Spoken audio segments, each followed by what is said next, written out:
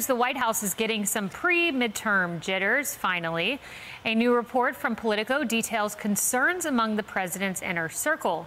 The outlet wrote this: despite public displays of confidence, anxiety is growing within the White House and allied Democrats that Republicans will capture at least one chamber of Congress and possibly both. But even with those fears, President Joe Biden plans to remain largely on the sidelines during the race's final fortnight. On the sidelines and also silent, the president refusing to take questions and mocking the reporters asking them yesterday during an Oval Office meeting with Israel's president. His handlers taking that one step further, screaming back and shutting it down.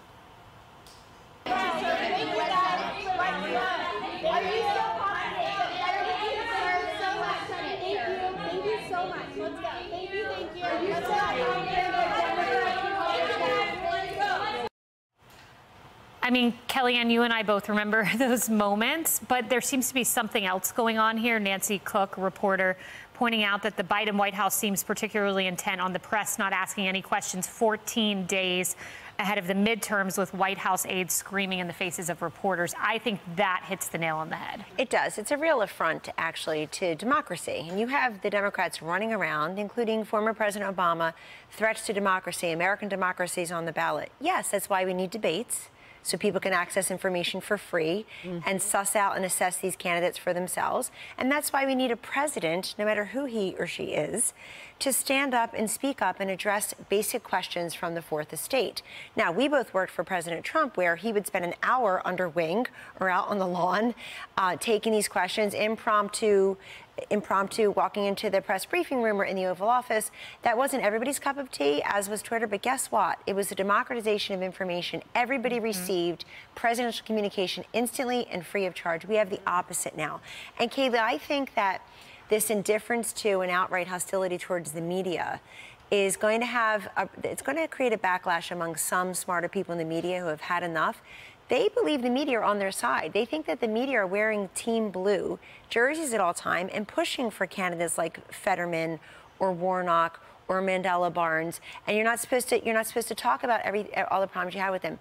The White House is Joe Biden seems to be the last person in the country to realize that inflation, rising costs, and rising crime are the #2 issues. The USA Today Suffolk poll today says literally that they think upwards of 40% of Hispanics and 21% of African Americans may vote Republican. That's a USA Today poll. That's huge. And Harris, to that point, this Politico article, which takes us behind the scenes in the West Wing, says the White House is worried about the late-breaking issues of the economy and crime.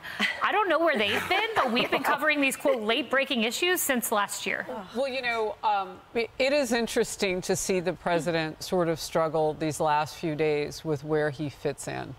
And so he sits back and he tries to, you know, he'll make fun of us. You know, making fun of the media doesn't exactly make you special. There are a lot of people who don't like us. But not being able to answer our questions might put him in kind of a special category. For instance, they want to tout certain segments of the economy right now. They want to go after particularly Kevin McCarthy on leading the Republicans on the issues of Social Security, Medicare, and crashing the economy. They don't want to wear what Moody's said today proves that we're treading in water. We're just waiting for a recession to happen. We had back-to-back GDP negative growth in 2 quarters, quarters 1 and 2. Third quarter, just a teeny little bit, or as the president likes to say, just inches, just inches. And so that puts us moving forward 0.4%. We're treading water at this point. They don't want to talk about that. They don't want to be asked about that. But now that they have reflexively flipped the conversation to the economy to try to fight back because abortion didn't work for them, it's still down the list of things that Americans say are most important as they go to the polls. They can't really talk about the economy. And Saudi Arabia just said, and I quote the energy minister, we turned out to be the grown-ups in the room. Remember how Biden was saying that we, the Americans, were going to be the grown-ups? No, they decided to be the mature guys in the room and start cutting 2 million barrels of oil off the market a day.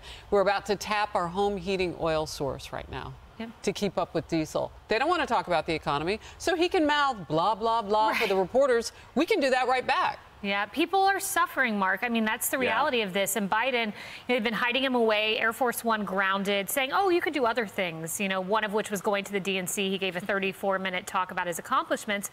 But pollsters have told him, Mr. President, show some empathy here. People are suffering, and no president wants to admit defeat or failure. Nevertheless, that would go a long way. Yeah, and quite frankly, he's been completely oblivious to what voters really care about. And what they care about right now is inflation, crime, border, and that should be on the prompter with, end of quote, repeat the line underneath it, and he should go back and do it again without saying those two lines. And the fact that he's so oblivious, that's why they're running out this hide and Biden or Biden in the basement strategy, the same strategy they rolled out in 2020, which got him to where he is today, because he is actually his own worst enemy right now. And he's toxic to the other Democrats who are trying to win their election right now. Yeah, and what's interesting is Biden was obsessed with Trump, then he was obsessed with DeSantis. In this article, I've seen this twice. Apparently, he's obsessed with Ron Johnson losing out in Wisconsin, who's ahead in Real Clear Politics by 3.3%. So it is funny, he, rather than focusing on his job, tends to find these Republicans to obsess over. Right, well, because remember, we're always the enemy, and also as someone's I'll just say their range of motion decreases, they tend to perseverate on one point, right? Him over and over again. And he just drove with whoever's... Jay Leno. Thank you. Yes, we have that. Yeah, I mean, that reminded me, do you guys remember when the late Prince Philip, aged 97, was driving in the Range Rover and then got into a car accident and then a month later surrendered his license? That's how I felt watching our commander-in-chief drive 100 miles an hour on Jay Leno's show, prioritizing entertainment and joy and levity in some type of attempt at displaying, what is that, competence? Is it acuity?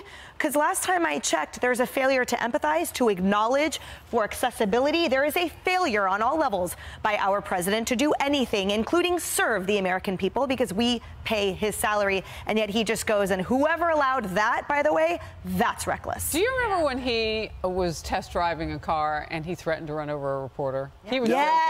He was joking, The he said. unifier. I mean, I remember when he was licking an ice cream cone, saying the economy was strong as bleep. So that was last week. That was last week. Welcome to This Week. Hey everyone, I'm Emily Campagno. Catch me and my co-hosts Harris Faulkner and Kaylee McEnany on Outnumbered every weekday at 12 p.m. Eastern, or set your DVR. Also, don't forget to subscribe to the Fox News YouTube page